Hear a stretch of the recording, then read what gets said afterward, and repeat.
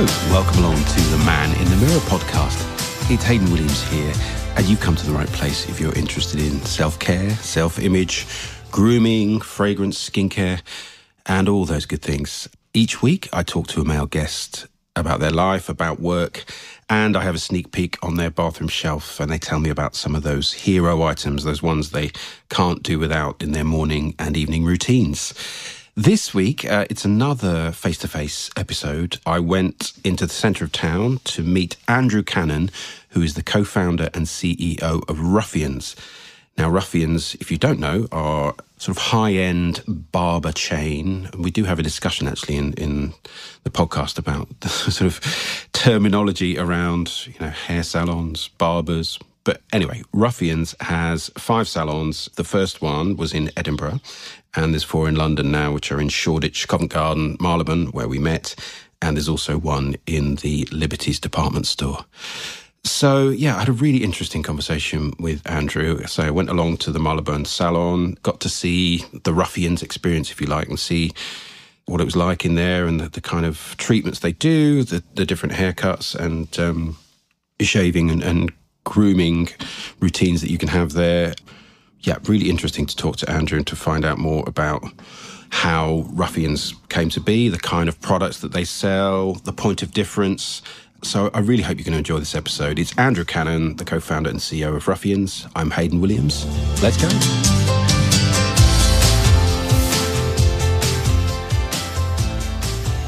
Welcome along to another episode of Man in the Mirror. It's Hayden Williams here.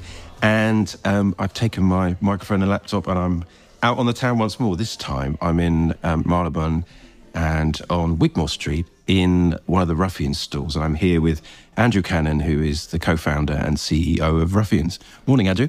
Morning. How are you? Yeah, very good. Nice to be, out and about doing stuff like this. Yeah, well, look, thanks for having me in the salon this morning. And it's so great to actually see what's going on and seeing customers getting their haircut and getting the Ruffians experience. Yeah, so sorry if there's a little background. No, it's good. I think listeners, authentic hairdryer. Exactly. You'll hear authentic hairdryers and authentic barber chats as we're downstairs in the kind of training room. But first of all, I mean, on a point of order, how do you feel about the word barbershop? Like, because I can tell you, Ruffians there's a really nice aesthetic, lots of sort of reclaimed wood and beautiful Japanese barber chairs, and it feels like a sort of elevated experience. Do you consider Ruffians a barbershop or a men's salon? Or do you mind? Yeah, how should I describe it? It's really horrible because we never wanted to be a salon or a barbershop. So, actually went back to when we named Ruffians and came up with the idea. I just wanted to be like, if you go to Starbucks, you know what you're getting. If you go to, you're getting coffee, obviously. If you go to Pret, you're getting a sandwich. I was like, if you go to Ruffians, you're getting like a haircut. And that's like, but you can't call yourself a haircutters because they're sort of slightly too in the middle. Yeah. So we went down the barbershop line because we were like, men's is what we do and the special thing. But like the idea was eventually, just Ruffians. I'm just going to go to Ruffians, and everyone sort of associates that with like a good quality men's haircut. But in this modern era as well, it is a bit more fluid than that. It's sort of there's a lot of girls who come in as well and get their haircut too because we basically cut styles that are more masculine. Yeah, but that doesn't mean that in this more gender fluid world, like there's loads of girls that come in as well that enjoy the experience, and also they like the environment as well because you try and like it's not a traditional barbershop, but sort of, for want of a better word, like clutter along all the walls and stuff like that, and memorabilia. But it's not like your shiny peach smelling salon either. So No, it's an identity, I suppose, an experience. It's really interesting. A bit different. Yeah, that there's an inclusivity to it, and that it's kind of everyone is welcome, which is great. So I think we're clear then. Rather than it being, a barbershop or a hair salon, it's just Ruffians. Oh, that's very good. Yeah. And finally we get there. There we go. Yeah. And so Ruffians was set up about 10 years ago now. 10 years, yeah. So we launched in 2012. Yeah, up in Edinburgh, the first outpost, as we now call it, which is very upsetting for them. They're like, no, we're not an outpost. We're the heart of things. We're the original and best, yeah. So up in Edinburgh, and then progressively we launched 4 more shops down here in London. So we've got, Covent Garden was next, then here we are in Marylebone on Wigmore Street, then Shoreditch, and then we were always looking for a while for somewhere in Soho, and we're in Liberty, luckily, which is, a phenomenal place to be and helps elevate who we are as well, which is nice. Absolutely, and that's the one that I've been to and had a really nice experience there. And actually, we have a former guest on the podcast, Robin James, the man for himself, to thank, because he connected Andrew and myself. So that was really kind of him. And I know he's a big fan of Ruffians and Scottish brethren. Yeah, yes, and he's moved back up to Edinburgh. So now he's we're like, if you're up here, you cannot go anywhere else. We're trying to. He comes in there, so he's been super advocate and supporter of us, and loads of other people, in that industry who just, it's actually really inclusive and sort of supportive. The men's grooming world, or even not just pushing out into men's fashion and stuff as well. I think there aren't as many. The female world is just dominates. So when you find that sort of niche, having a few guys to support you is very nice. Yeah. And I suppose it's interesting to think about setting up a men's salon, a barbershop. What do you think's different about Ruffians? Because we're all familiar with the barbershop on the high street, and it's a certain price point and you know what you're going to get. What did you want to do that was different? Because obviously you've built out Ruffians now, as you say, into 5 branches. Where's the point of difference, do you think, Andrew? Well, I think it goes back to the beginning moment when you're sort of setting up, and the idea of Ruffians was to create an environment that is relaxing and confidence building for guys having their haircut. And it is, the word is used a lot nowadays, but anxiety. But there is a relatively large amount of anxiety around getting your haircut. Like, we have guys who come in who are CEOs or brain surgeons, whatever, like really high pressure things, but then they come in and they just have no control over how they get their haircut. And I know it sounds really silly, but it means a lot to them. And I always thought, well, where is that? Where can they go? They can go 10 years ago, the modern barbershop revolution that we're part of, and we are very proud to be in it. That hadn't really happened, right? So we'd like to think we were some of the forefathers of that. Yeah. So you had your cheap barbershop where, it wasn't clean, it wasn't well serviced, and you didn't necessarily get a great haircut at the end of it. And you had your salons, so your Tonia guys, and it was mainly, there were independent salons, but mainly the chains and stuff like that. So we were like, well, we don't really want to be in a Tonia guy environment. And so, 1 in 10 haircuts there is probably a man's haircut. So those stylists aren't actually as good at cutting hair as you might think. Men's hair, they're great hairstylists, don't get me wrong, but they're not as practiced and trained, and they don't have the familiarity with it. So I was like, why isn't there this environment that you can go into that's enjoyable, that has a nice sort of buzz and energy to it? And that's where it came around. So in terms of how do you create something that they feel that relaxation and they can just get in there and sort of describe what they want, but also a lot of it is the consultation, like help them explain what they want. Because, there's nothing worse than sitting down in a chair and the person sort of chucks on your gown and says, right, what do you want?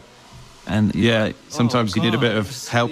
So we're sort of a bit like, the first question should be like, if we haven't cut their hair before, and we know that because of our EPOS system, we'll be like, look, you're a new client, welcome, thanks for coming and joining us. Yeah. We'll chat a little bit, put them at ease, and then be like, right, so when was your last haircut? Which is a great starting thing, because they can't get that question wrong. Yeah. They can be like, yay, I can answer that. So they're like, right, I had it 6 weeks ago. And then immediately, whoever's cutting your hair can actually just be like, okay, well, this is 6 weeks of growth, and we know that on average it's like a centimetre a month or whatever. Then you'll be like, right, this is what it must look like. Wow, it's a bit heavy on this side here. Do you wish they'd taken that a bit shorter? And they've been like, yeah or no. And they actually, you can see them physically get excited about the fact they're like, wow, this is going to work for me. And then, during the actual haircut, they can relax and enjoy it. And it's all about that and like building relationships. And we got training you could do with hairdressing. You just keep going and you get better and better and better. But mainly it's repetition, like riding a bike. Like, you're going to make a few mistakes along the way. Our guys are experienced and they do that. But you can't teach them how to converse. You can't teach them how to build the emotion and to chat and pick up on, social and visual hues of someone, and whether they're anxious or whether they're looking super relaxed, or what, even just observing what clothes they're wearing. So they're halfway through a haircut, they're like, oh my God, I love your Nikes or whatever they're wearing. And that person, again, feels good about themselves. They feel noticed. But it's actually genuinely because our guys care about that sort of thing, and they've chosen to be in this industry, and we're at the top end of it. So like when people apply for jobs with us, they're nervous because they're like, this is where I want to get to. So it's sort of that's the environment we've been trying to create. And like, I think, if you look at retail, like there was a strong surge of like the experience. If you're going to go into retailers and buy, let's say, fashion like clothes, then the design and layout of the store is very important. And I guess that didn't happen in my industry as well. So we take a lot of pride in how our stores look and materials we use, because I think someone's sitting there, 45 minutes, they can just sit back, lean back in their chair, and they're taking it in. They're noticing the little dirty bits and the clean bits and the effort, the little tweaks of things we've done. So I think it's that wasn't happening 10 years ago. Yeah. It probably sounds a bit like common sense now. It's like, oh, well, that's just normal. But like, we've had to work hard to, be with that and like elevate above it. And the way you elevate is through training your team and making them happy. And we've got the best team in Britain, and definitely, which means, London is the hub of hairdressing in the world, so we're probably the best hairdresser in the world. Yeah, there you go. Hey, you heard it here. That's what I'm like. But you're absolutely right. I mean, I think we go back to our hairdressers as much for, the experience and the people the barber that we connect with, or that's as important, I would say, as the haircut itself. It's probably more important now than it ever has been, just because of lots of talk around mental health and stuff like that. There's a lot of movements with that within the hairdressing industry to go both ways, because you don't go to your barber necessarily for mental health advice, but you sort of passively get it, like you accidentally ask it, and you're offloading, right? And so that's quite a burden on our individuals, because you've got 10 to 12 people telling them a 40-minute story. Of like their divorce or their work stress, or their COVID anxiety, whatever it might have been. And so, we do now, we're educating our guys to be like how to deal with this, like for themselves, really compartmentalize. Like don't just store that away and get yourself in a tiz. Like, you need to share that, but also how to help that person. We're not healthcare professionals, so we'll be like, look, if you want to, you can go and chat to these other people, because there's the odd time that happens. But mainly people have it in a relatively jovial, fun way. So those are outlying cases. But, you have to really pay attention to it now. I think people want it, and they want a nice sounding board. And some people don't want that at all, and they just want stories and fun, and you can give them that too, and, make it a good laugh so they come back. And, I always said to the guys, like, the sign of success is if when you finish that conversation, that person is like, God, I want to go for a drink with you in the pub now. And like, I just want to be like a friend. Because then, often you'll say to the team, look, just find out, or they will find out a couple of interesting things about them, so that when they leave and come back, you'll be like, oh, how was that? So it might be like, around nowadays, like, the Six Nations rugby's on, so it's a bit like, oh, how was the rugby game? Isn't it amazing that, England dumped Italy or whatever it might be. So they come back, and again, immediately they feel warm. They're like, oh, you remember that I was going to do that. It's like, because it's interesting to me. So, it's that relationship building that is just totally key. Totally. And it points to the fact that, even if it's, once every month or a couple of months, whatever it is, that relationship, if you get to see the same barber, like you say, it's a sounding board. It does become a sort of valuable relationship, and it's someone, I suppose, that's independent. You can have a conversation that won't be shared elsewhere, and there's a lot to be said for that. That's it. It is private and confidential and fun, and I think that it almost becomes a ritual in a way that is something to be looked forward to. It's like, I can't wait to go for my next haircut. Whereas most guys, getting a haircut is a chore. It's my hair has grown, how inconvenient, I'll stop off here and get it.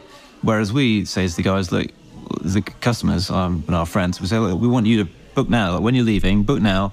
Something to look forward to in 4 weeks' time or 6 weeks' time, whatever it is they choose. And probably half our customers are like, let's get that booked in, and then we send them. We've got it all set up so they get sent an email and text reminder so they're aware of it, and they can reschedule if they need to. But it's just something to get in the diary as a sort of a bit of a ritual and excitement. No, I totally understand that, and I think probably even when Ruffians was founded 10 years ago, we weren't using terms like self-care and all that stuff, but it's just as important for men to take that time and decompress, or have a beer or a coffee upstairs as they're having their hair cut. A bit of time for themselves and entrusted to someone that knows what they're doing, and it just doesn't feel like every time you have to explain it all again. I think that's really valuable.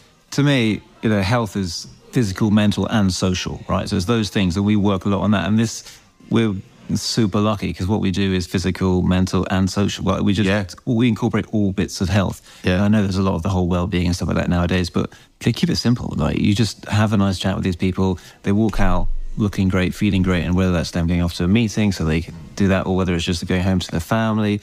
But hair is a very personal thing, and I would totally. Some people who are super wealthy, and could easily afford Ruffians haircuts every day if they wanted to.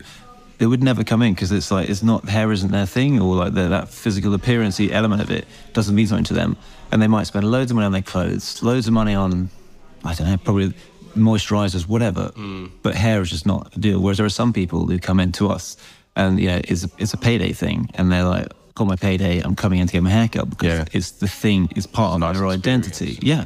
And it makes them, they don't really care what everyone else thinks. They walk out feeling really confident. Yeah. And then they tackle whatever else they want to tackle. And it's sort of, when I got into this, I didn't realise it was quite such a big deal. Yeah, so many so holistic. Yeah, and it's cool. It's sort of Did you think, was having a line of products always part of the sort of roadmap for Ruffians? Did they come quite early on in the when you set up in Edinburgh? Yeah. So the business plan was always barbershop with products, not setting up a product brand to then have barbershops alongside it. And one, because I didn't know what I was doing, effectively, in all honesty. I was just like... So say, Andrew's background, you've got experience and you've done some, experience there working in the salon, but you're not a sort of hairdresser by trade, are you? Not a hairdresser by trade, no. So I did marketing and advertising, and then retail sort of operations, I suppose. Right. So it came to it from a very different mindset, not in this industry at all either. So I wasn't in toiletries or beauty, and not in hairdressing, and it was more the opportunity. I was like, this chore of getting your haircut needs to change, and let's make it fun and enjoyable. So that was where it came from. So when the business plan was originally written, it always had like, these are the barbershops and we're going to build our own product range. So at the beginning we didn't have the funds to do that or the know-how, so it was a case of, right, let's go away, prove that we can create this barbershop environment, atmosphere that not everyone, our customers relate to and enjoy, and then find out from them. Let's do our product research and find out what they want, what they don't want. So we did that to create our first range, and the first thing we did was 2 years in, I think, when we just were about to launch, I think, down here in London, and we thought, well, if we could launch London with some products. So we had a few of our products, which were shampoos and styling products, which we thought were the most relevant things to us. Yeah. And then we were still supplementing what we don't have, because there's a reason you walk into the beauty hall at Selfridges and there's a gazillion products. Like, everyone wants different things, whether that's scent, whether that's function or ingredient, or maybe just packaging, like something that makes them feel right for them. So we were like, well, let's do a few things. We did 6 products, and then everything else we substituted with stuff from other brands that we cared about and thought were good. People like Sacha Wan. We actually worked with L'Oreal in their Techni-Art side, which is like their sort of catwalky type stuff. Oh, okay. Really high performance, professional grade. So we worked with them. And that meant also we get access to doing other fun things at trade shows and stuff, where we go on stage and do haircuts and stuff for them. So there's a lot of synergies with that. And again, learning. And then in the end of 2019, we decided it was time to launch our own, I guess, like straight out of the barbershop. We've learned everything here, and we'd found partners we could actually like build our products with. So we started doing that. But again, it was like dipping toe in the water to see, and it was sort of, what is the appetite for this? Not just within our walls anymore, but outside of it, because we hadn't sold anything outside of our walls from that first lot. That's a big change, isn't it? Yeah, and it's different. And all like, can we get the packaging right? Because it's all very well when you're cutting someone's hair and then you start it and they're like, wow, that looks amazing. It's like, it's 1, because I'm a great hairdresser, and it's 2, because these are our products, and you can. It's an easy upsell. Yeah, because it's like, you can tell the story while you're there. And they know the brand, and so they're already committed to it in some way. Yeah. Whereas if you're going into a retail environment and you're putting your products on the shelf next to other stuff, without any, without a little head there telling you all the good stuff about it, it's a lot more challenging. So we did that, and we teamed up exclusively with Liberty, with Bricks and Mortar, and Cult Beauty digitally, and so that was great. Had a launch until through to the end of February with them, so we had like a 3-month exclusive with those two, and then obviously COVID struck in March, and we were like, of course, this is really annoying to live in for us. So got a warehouse full of stock. So it was a bit that was a bit painful, and new brands getting newness onto a shelf of department stores, there's agreements that we had were sort of fell by the wayside a bit. So and we had to, as you can imagine, like, cutting hair was an industry that was hit incredibly hard. So we've sort of paused that product side a bit, to be honest. Let's just concentrate on consolidating and making sure that we say, I guess there's it's a whole other world, isn't it? Say outside of the stores themselves, that whole business of distribution and manufacture and getting products and sales and getting products into physical shops. That must that must take a lot of your time as well, right? It did, and it was unknown to us. Right? So it was a skill set that we didn't necessarily have, and so when we're like, let's go do it, it was a brave decision, exciting, and it's worked out all right, and we've sort of had really positive feedback from it. So that's given us confidence about, right, let's do like our proper range of it now. Yeah, so fragrances launched recently, Andrew. Yeah, so there's one for each. One for each store, and that was a bit of a lockdowny project. Was it? To be honest, yeah. So we had such a sort of a heartwarming response to being locked down. People were like missed us, right? Because they didn't get everything we just talked about. That social interaction was lost. That camaraderie, and so people were very kind. They were like, "Look, we miss you. We miss coming to you." And we'd get emails saying, I used to come to Shoreditch and I'd stop off and get a coffee from like Fix 126, which is on the corner. This really cool coffee shop, and then I come into you guys and get my hair cut, and I'm missing this ritual. And so that community element of it, we decided, well, why don't we try and somehow take that fragrance, take that. Pinpoint that community in a fragrance for each shop. And so we've got our store managers, each of them, whilst they're twiddling their thumbs at home on furlough, we're like, well, why don't you guys come up with, like, what does it mean to you? Speak to some of your key customers. And then we briefed that and we worked with Robertet, a brilliant fragrance house. And their perfumers were like, yeah, let's do this. So we built these fragrances together and then launched them towards the end of last year. Was there a lot of back and forth and testing and developing? Did it take quite a long time to get to the final ones? It did take a long time. So a couple of them, a bit like all these things, sometimes they just hit the nail on the head. But what they would do is we'd brief them, they'd bring a couple of ideas and then you'd maybe tweak it a bit. But a couple of them, they were like, just hit, like the Marylebone one, for example, we're like, oof, that just smells like you're in that sort of mahogany style tall house here. Having just got your, coffee from Chiltern Street, and now you're wandering along with your Monocle magazine type thing. It was like, wow, you sort of hit the nail on the head. But some of the other ones we tweaked a bit, toing and froing with perfumers, and we obviously, when we reopened, we were like, get them in here to experience it, and also because it's very social. So like, how can you put fragrance into? How can you build a social fragrance? Because it was meant to be that community aspect of it.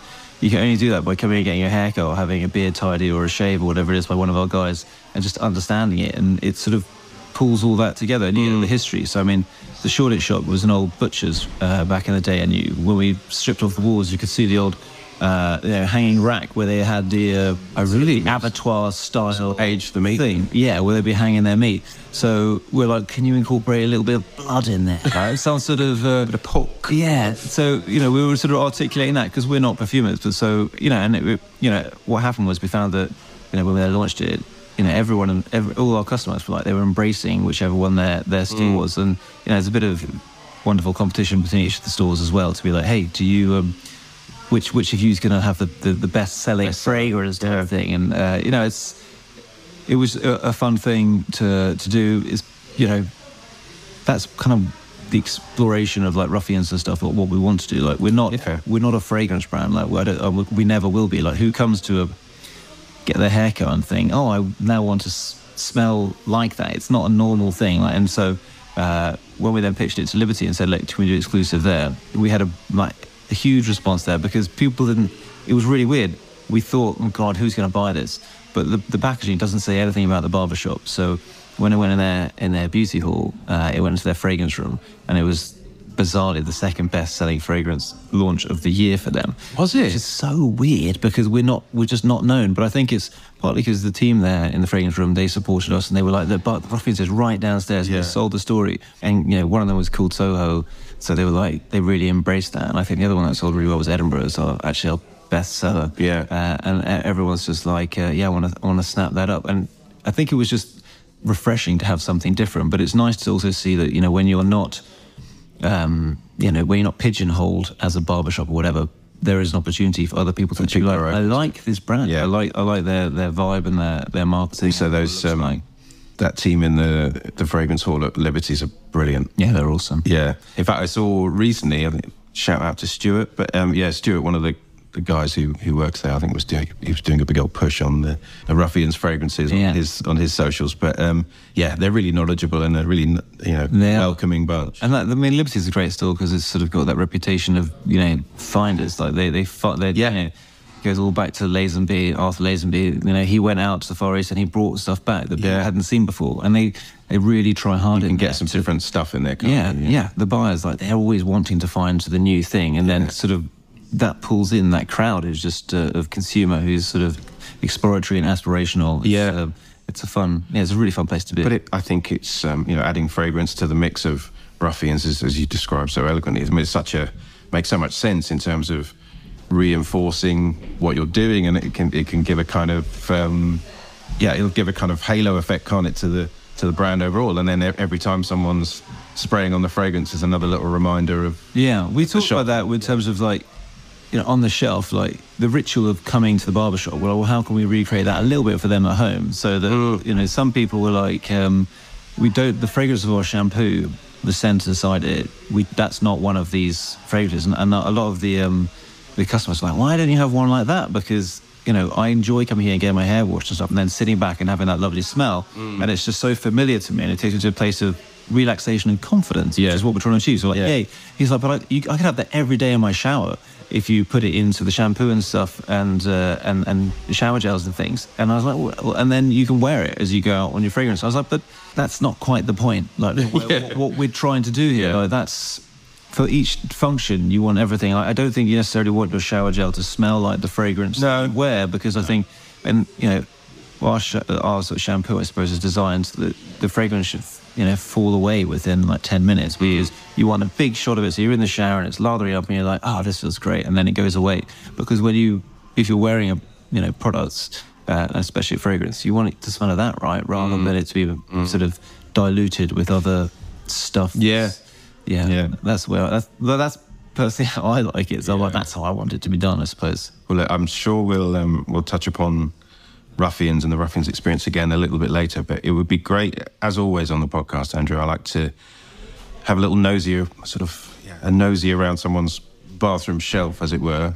So are there some key products for you? Are you someone that's kind of loyal to certain skincare and grooming and fragrance, or do you sort of try different things? So how about sort of skincare? Do you have a morning and evening routine? I don't really. Not in the way that a sort of skincare diehard would have. I'm quite exploratory, so I have a lot of products, as my wife tells me, which is semi-embarrassing. Like, definitely more than her. More than her. Do you? Yeah. But why not? But I'm not sure. I don't use that many. Like, when I like something, I probably become loyal to it for a period of time, and then when it ends, or the tube ends or the tub, whatever it's in, try something else. Yeah, to be honest, I think I'd like to move on to other things. And if is that because you're trying to sort of trial different things for what might become sort of Ruffians products, or just to sort of test the market, or are you just quite inquisitive? It started that way. So, I mean, pre-Ruffians, my skin regime, or let's just say my morning routine, I suppose, was pretty basic. And actually, it's still pretty basic, but I think that you don't need to go too far, if that's just my opinion. So for me, a good shower gel, and I use simple shower gel, which I've used for the last 30 years. I think since I was 10. My mother used to use it, and it doesn't really smell of anything, but it functions really well.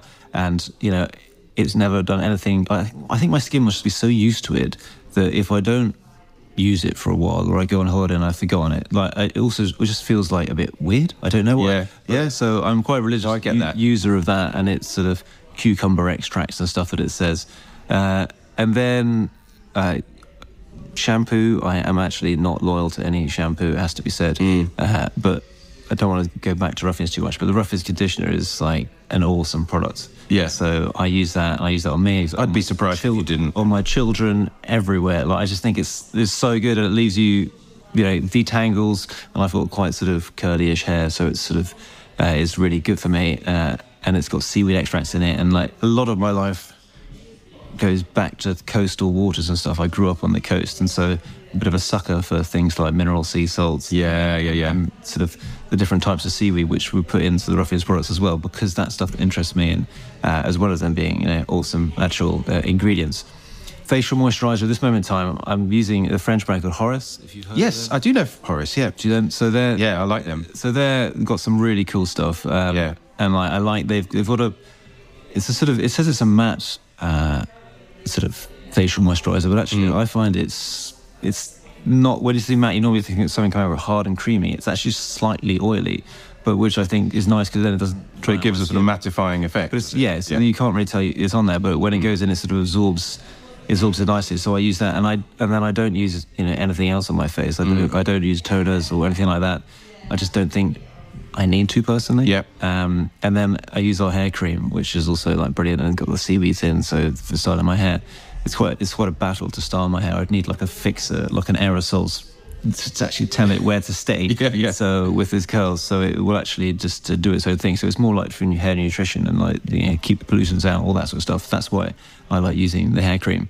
So I mean, those are sort of my rudimentary things, I suppose. But and how about fragrance, Andrew? Do you have a sort of range of fragrances, or are you using the Ruffians ones? Or? Again, I use a lot of different... Promiscuous. Yeah, I am a bit promiscuous, and it depends on my mood. And I like the idea of, actually, when we did the Ruffians fragrances, we probably, over the course of the project, I must have 20 or so different fragrances, and some of which, I've still got them in the bathroom, and I will and they've all got numbers next to them, so I don't know what's in them, and so it's a case of like testing myself. And then I'll put them on, and it's a way of just sort of I guess educating myself more of like what's inside them, why it's like that, and just the emotion it gives you. So there are a few things. I mean, personally, out of the Ruffians range, it would be the Liberty one is that I love. Going back a few years as well, my favourite fragrance probably of all time is Mont Blanc, like just the Explorer. Which one? Explorer, yeah. But it might have been because I was more young and carefree in those days, and I just associated it with the time in my life where I was just, I didn't have kids. I just met Kate, my wife, and we were having, I was living in central London fun stuff, and really doing fun stuff, and it just took it everywhere with me, and it evokes a lot of emotions, and I don't wear it anymore. But they are like. Then whenever I come across it, I get very excited. Yeah. I'm just like, this is something. And, for me, fragrance is about emotion. It's about memory. Yeah, totally. And maybe there's a little bit of, I don't know, if there's somewhere future as well. Like, so in terms of naming culture and stuff like that, we've obviously gone for we've called each fragrance for us, like where that store is located. But I do like people like Dias and Dogo. I know you've had... Yes. David was on. Yeah. So it's people with their naming, like Burrito, and that sort of more niche luxury market, I get quite excited, like smelling, like when you see a name and then lifting up the pot, whatever they've got to smell it. But it's weird because sometimes it takes you to where you think that is, and other times I'm like, that is not what it should smell. No, so it's just very subjective, isn't it? It is, but that's why it sort of makes it fun and exciting, because you'll take on a little journey, and then in your head you can be like, well, they've written down this is the blurb of what I should be smelling. But then you get to create your own little world, and it doesn't mean you don't like the fragrance. It just means that you maybe don't agree with what their vision was. But I don't think those people would care. They'd be like, I think in fragrance it is so subjective. You can challenge it, and they'll be like, well, if that's what you feel, great. I think it's easy. If someone's created a fragrance based on a certain place that was special to them, or a certain holiday memory, it is quite difficult. Let alone for the perfumer to interpret that. That's one step away. But for the end user, it could be anything. Yeah, exactly. And you're right. I mean, David, the descriptions that someone like the Dias and Dogo brand, I just think he's really good at creating this whole kind of world around the fragrance, where there's a playlist and there's really interesting copy around it, and it just makes it kind of fun and irreverent and everything. It's good. It's good stuff. Yeah, very cool brand. It's super cool. It makes me. He's very cool. Terrified. Yeah, exactly. But that's all good. One day maybe I'll be cool. My children disagree, but I felt very uncool with that. Sort of ex-Brooklyn musician, and turned. You've got music in your bones, though, don't you? I do. Yeah, I do actually. Yeah, but not in kind of cool New York indie. No, it's a story for another podcast, but much more mainstream actually. But no, he was great. Just in terms of Ruffians, it'd be really interesting to understand, where do you see what do you see the developments in with the brand, and where do you see sort of barbering going? Is there can you see developments in the pipeline, for the brand and the sector as a whole? What do you think's happening at the moment? Yeah, I think that there's still, our priority at this moment in time is going to be product building and like the sort of things that go alongside the actual barber experience to make that experience better. And as I said, taking it onto your own bathroom shelf and so that people can use Ruffians products there. And calling out some of the other products out there that probably aren't. I mean, we're so lucky. We've got this totally unique thing, like where we have, 1,500 people getting their haircut a week with us, and the feedback you can get from that, the expertise you can learn from it, is what we need to utilise and do better. And so, do you think it'll extend to more sort of skincare? And I think so. Yeah. So skincare, and we need more support for that. So we've got a new chairman who's ex Neil's Yard Remedies. So he's coming on because, like I said, like when we launched. Whenever we've done the fragrance, not just the fragrances, but any of the products, we haven't quite had the expertise that we needed. We're all sort of putting our finger in the air and giving it a go, which is awesome and fun, and we proved that it can work and that it's sort of for the business. For the product. Which is why we've managed to attract someone like Andrew to come and join us and be like, hey, look, with your expertise and like your background and your contacts, let's actually do this properly rather than sort of, to the customers who might have a sort of, like, oh, well, that product was good, but like I want this, like, what, and why have you thought about that?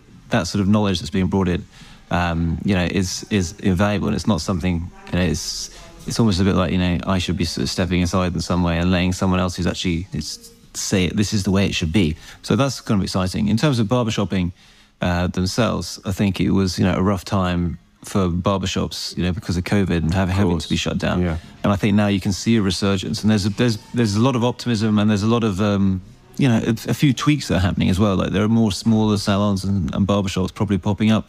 People who were working for the bigger companies where there might have been 20 or so stylists or whatever, they're like, that's not really the lifestyle I want now. There's a lot more flexibility around workspacing, and they're like, I would like to be somewhere where there's 4 or 5 of us, and maybe I'm only working, there's a lot of chat about working less days. Right. So that they can have more of that lifestyle. Life balance. Yeah, which I think is, a nice environment that people are finding themselves getting into, and, a bit more personal.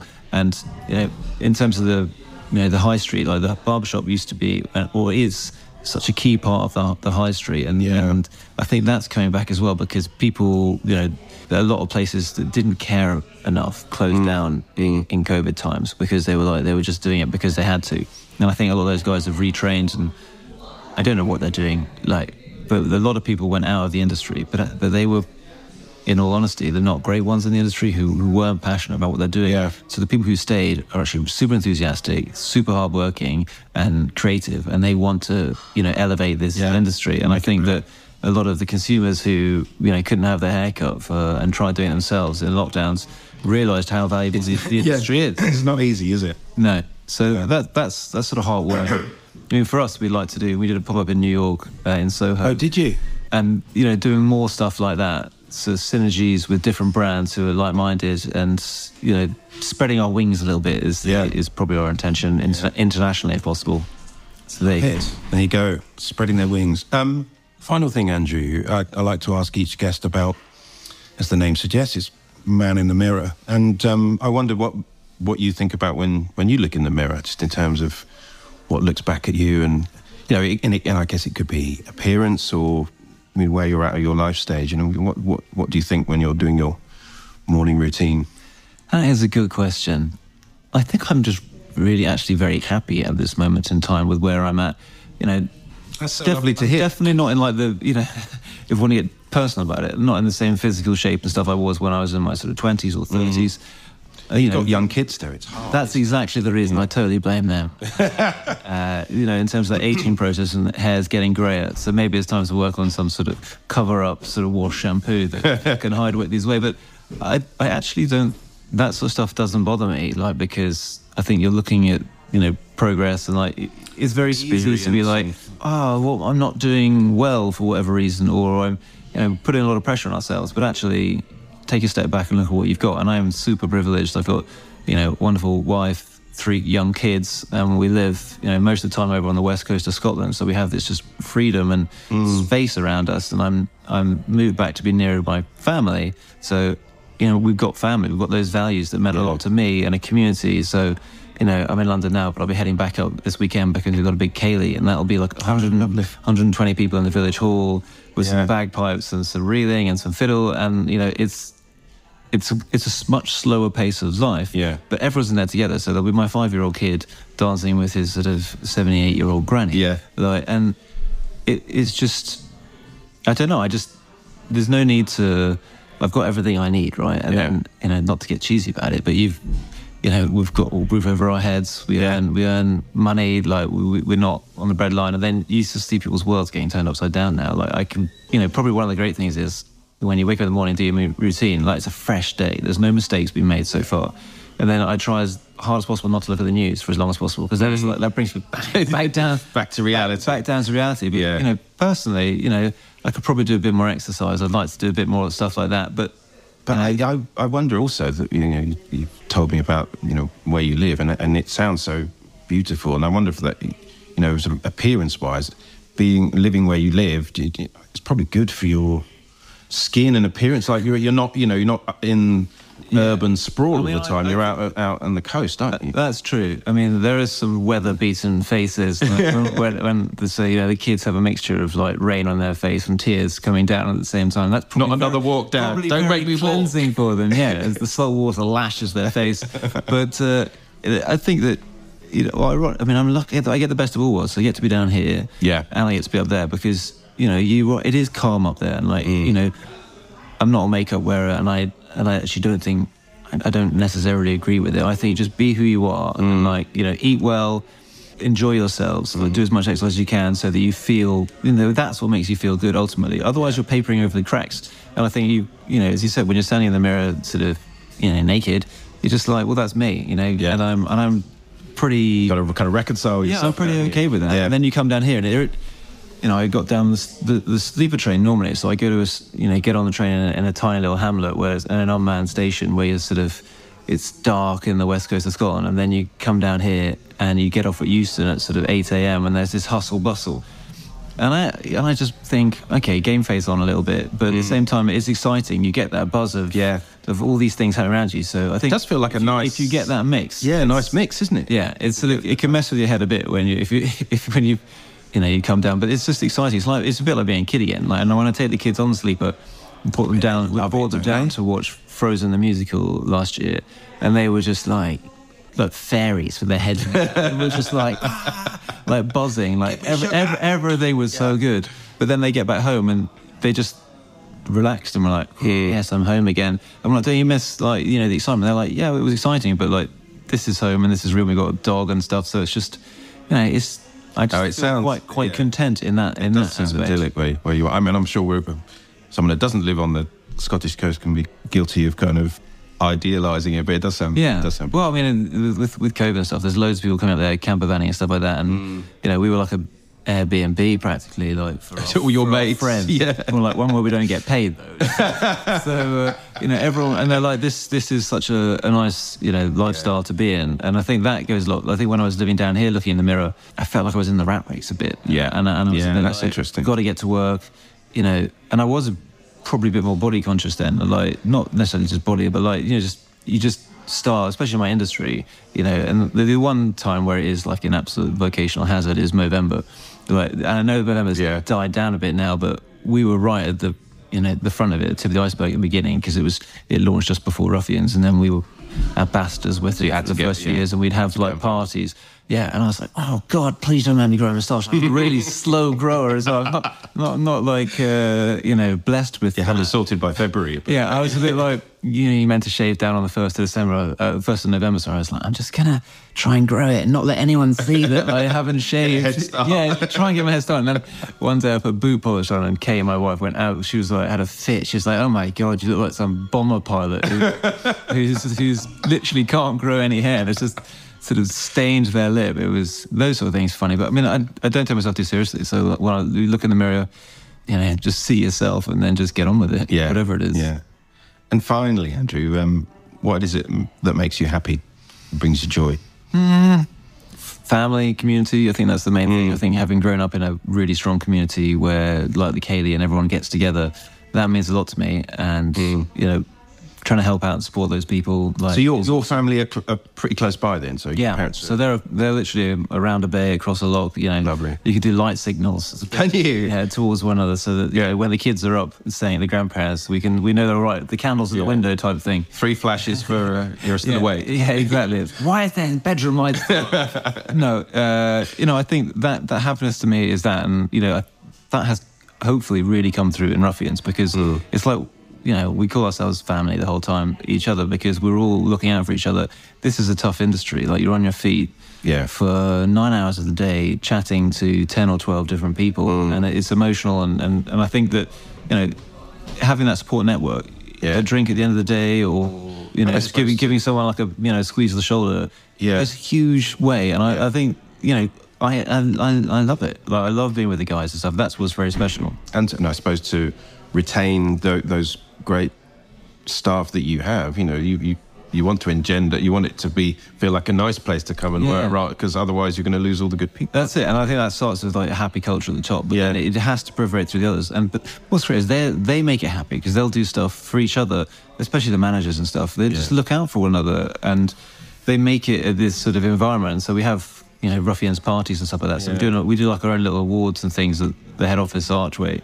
And, it's just really good fun, and everyone's there. There's competitive sort of banter and stuff like that, but ultimately... But that's a lot about recruiting the right people, isn't it? And trying to keep them... And must say a lot about the culture of Ruffians. Yeah, I hope so, And I hope that sort of community aspect filters through, because, if you've got a strong community... you get a combined happiness rather than just like one person who's owning the top guy who's doing okay. It's like, look at you. There's resentment or whatever, but I don't think that happens. I think everyone's just like, we're all looking out for one another. We've all got our own role to play. We're a team. So that gives me a lot of happiness and family. Definitely. Andrew, thank you so much. It's been such a pleasure to come to the salon, and you can hear the kind of the ambience of haircuts being done around us, but it's been such a joy to spend some time with you. Thank you so much. Aidan, I appreciate you having me on. Oh, it's my pleasure, and enjoy the Kaylee this weekend. Thanks very much. Take care.